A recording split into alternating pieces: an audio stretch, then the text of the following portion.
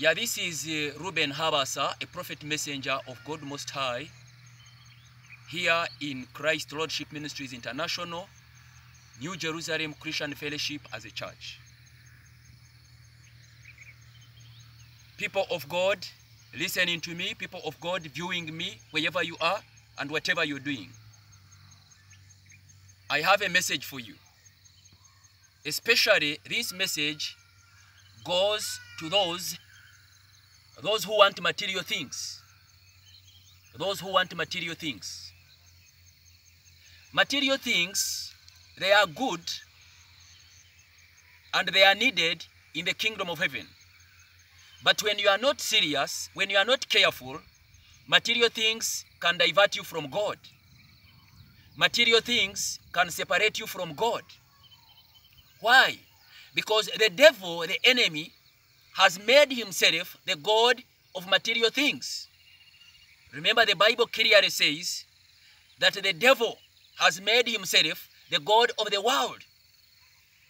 And you know, all these material things are underworld systems. So you need to be careful. You can have material things, but these material things, they divert you from God, God your creator. Especially when you begin trusting those material things, when you put your faith in what God has given you, when you trust what God has given you, when those things God has given you, they start controlling you, then it means they have already diverted you from the God who gave you those things. And this is evil and this is dangerous. And the moment they divert you from God, the moment they separate you from God, then you are leading to death. People of God listening to me and viewing me, I want you to understand this.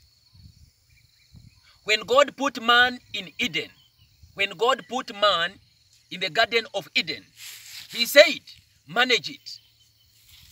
What does it mean? When God put man in the Garden of Eden, he said, manage it. What does it mean? Brothers and sisters, let me tell you, when God gives you things and you don't manage them, you will lose them. When God gives you material things and you don't manage them, you will lose them. In most cases, God does not give you what you ask for, but what you can manage. God does not give what you ask for, but he gives you what you can manage. Don't pray for what you cannot manage. People of God, don't pray for what you cannot manage. Because God shall provide for you depending on your management ability. God shall provide for you depending on your management ability. Not from your prayer requests, but on your management ability. You want money. You want billions of shillings. You want dollars and pounds. But that small amount of money you are having is making you run mad. This shows that when God gives you billions, when God gives you dollars or pounds, it will separate you from God. And that money shall become your God. If you are not faithful in coins, who can trust you with papers? So be faithful with little, and you will be put over much. You want your own house, but the one you are sleeping in, you have failed to be responsible. It is always very dirty. If you cannot manage your body, how can you manage a wife, or how can you manage a husband? So brothers and sisters, it depends on the ability you have to manage. Because when God created man and put him in Eden, he said, manage it. And when God trusts you with material things and you don't manage them, you shall lose them. They shall be taken away from you.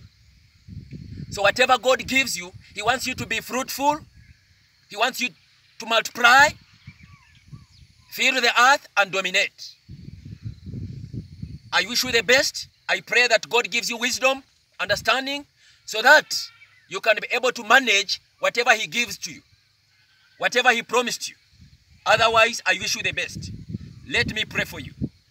Father in the heavens, in the name of Jesus Christ, whoever is viewing me, whoever is listening to me, give them the ability to manage whatever you trusted with them. Father, have mercy. Forgive them, heal them, and answer their prayers according to their ability of management. Provide for their needs, O God. Give them good health. Fight against those who fight against them. In the name of Jesus, Father, I pray. Amen and amen.